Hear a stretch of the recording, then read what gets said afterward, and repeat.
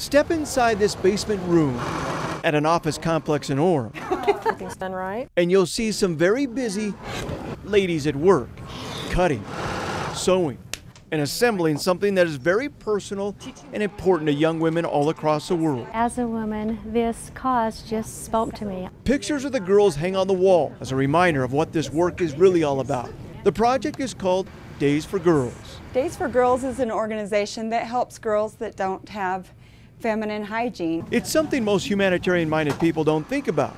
Usually it's thoughts of food, water, or clothing, but not feminine hygiene kits. I think it's a shock to all of us, me included.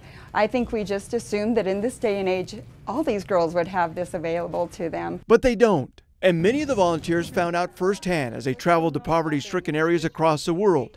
They noticed girls were not showing up for school because they had nothing to use. When we give these kits out, we teach them about their menstruation and about basic hygiene. And oftentimes, my experience has been that they are learning this for the very first time. That's one of the fabulous things about this, is when the girls receive their kits, they are actually given an anatomy lesson.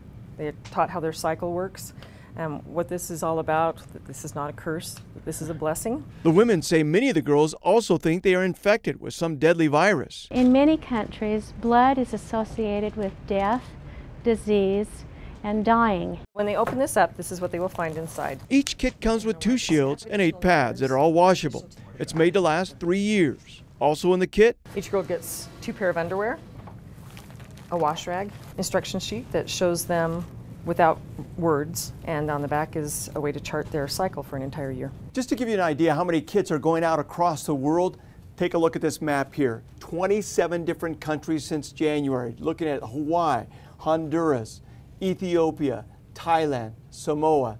10,000 kits in only a few months. Days for Girls in Utah started 2 years ago. Last year they gave out 20,000 kits, and these ladies only hope to continue to give out tens of thousands of more in the future. We are blessed with so much. There's no reason in this day and age that girls should be suffering and not have access to feminine hygiene. That's why this kit is called Days for Girls. It gives the girls back days of their lives and allows them to be educated.